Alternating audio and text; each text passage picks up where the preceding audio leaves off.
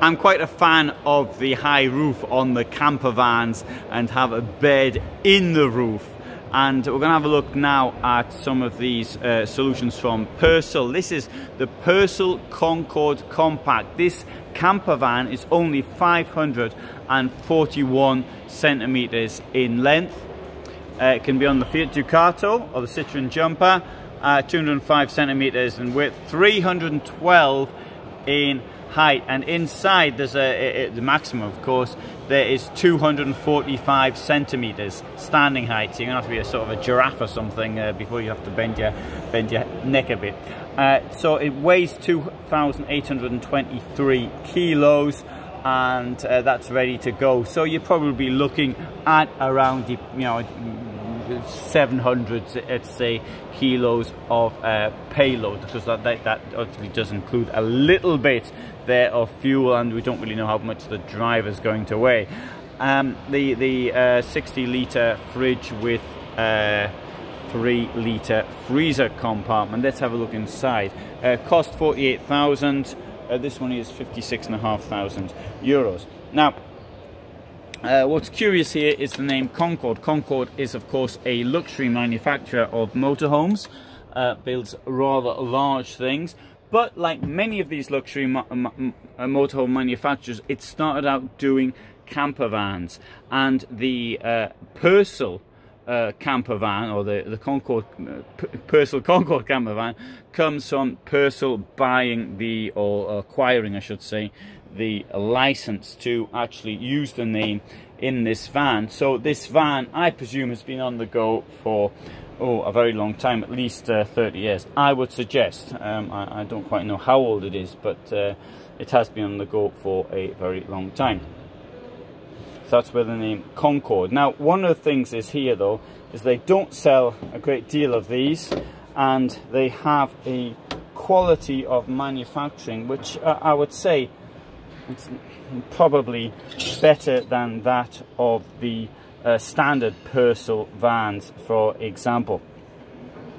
Okay, three rings on the Dometic, what do you call that there, stove. One thing here, the sink, good shape.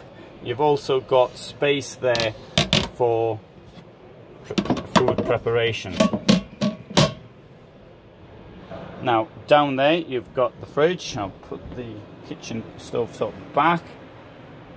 There's a warning there not to use it for heating. And have a look down here. So, okay, it's a small fridge. It's a small van. It's a small van, but it's got a big kitchen top. So, what you've got here, of course, or you can imagine, is that this will convert into a bed. Now, you may think that the rear bench is a complete waste of time in such a small van. Well, we'll have a look at the ways which you don't have to have a bench in here. Let's come to the very back. There's the toilet. First time I went to Caravan Salon in 2012, and I saw the toilet with the end and back of a van. I thought that was a bit of a joke, but now I absolutely appreciate why it's here.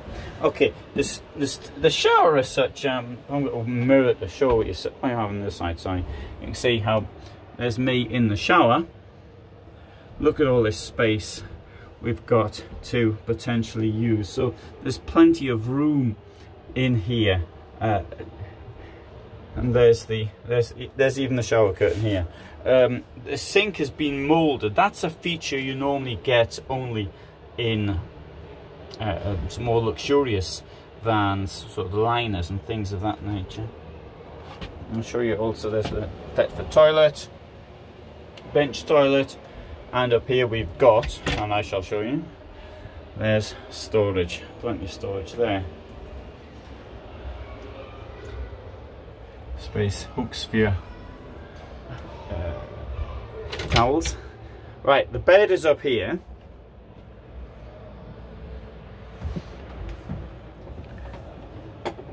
So that will come down. people ask me to show them how the bed comes down. There you go. The bed is now down, but there's one thing I do now want to demonstrate is this. Look how much space there is below.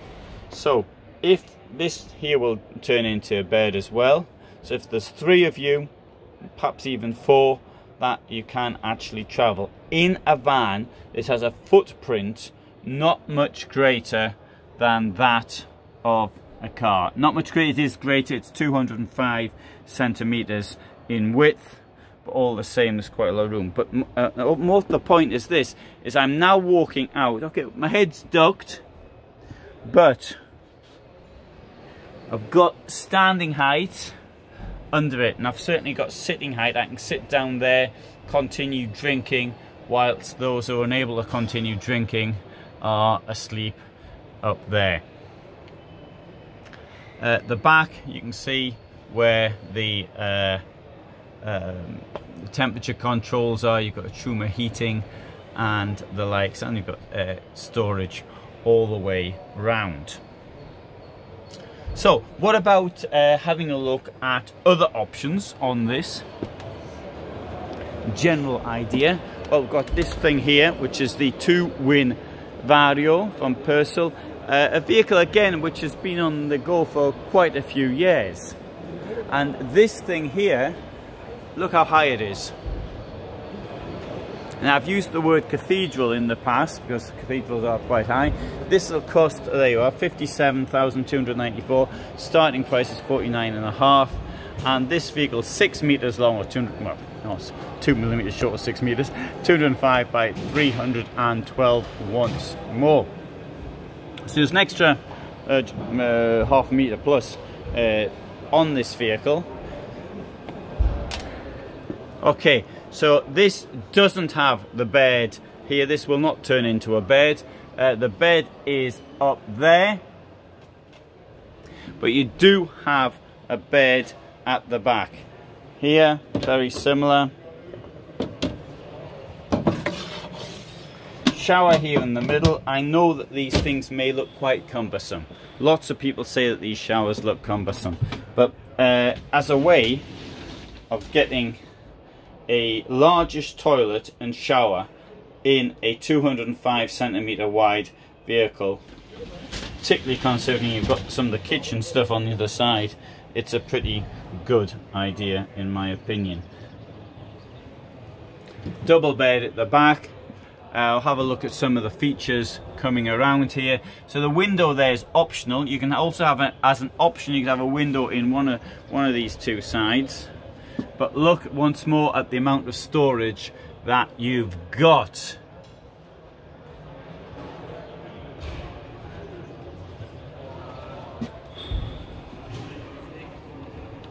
Fridge here, storage below. And once more, you can see where the bed goes to. You can sit under the bed very easily. To get up to the bed, there's a ladder, and if you don't fancy pulling yourself up into it. Okay, so there's yet another option which is here. It's the Vario 545. I might have to start shouting because I can hear what do you call it? A Hoover's about to start. Okay, 59,500 euros. I get a 50,000 kick-off price. So I've added these things here. Most expenses all in packet. What's this? And the colour, the paintwork. So this one is 541, 205 by 312. Compressor fridge inside. There's the it hasn't got the bench that was in there. Makes more sense, I think. We have got up there. There's a toilet in the shower, but there's bunks in the back, and it could be that, for example, you wouldn't want the bunks in the back. As I understand, there's people who are kite surfers or surfers or whatever. They use the back for storing their stuff in. If this were mine, I would possibly want this to be used for, I don't know, I'd probably make a wardrobe or something in, I think. You see lots and lots of space here as well. Toilet has a cover on it. really good use of space, and once more same sort of shower as we saw in the other vehicle.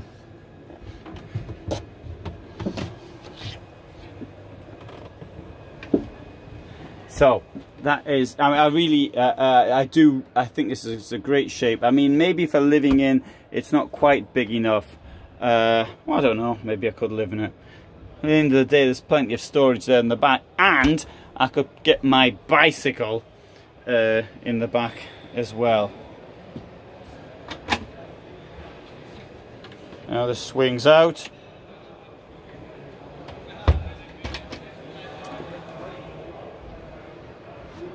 And you've got a good idea where the bed goes down to. Great, so there we have 3 vehicles with high roofs and beds in the roof. So, as I'm going to have to compete with the carpet sweeper, or the Hoover, I don't think I'll go on any longer. I hope you found that of interest. If you get any benefit, please do consider supporting me on Patreon, and I hope you are already subscribed. Thank you.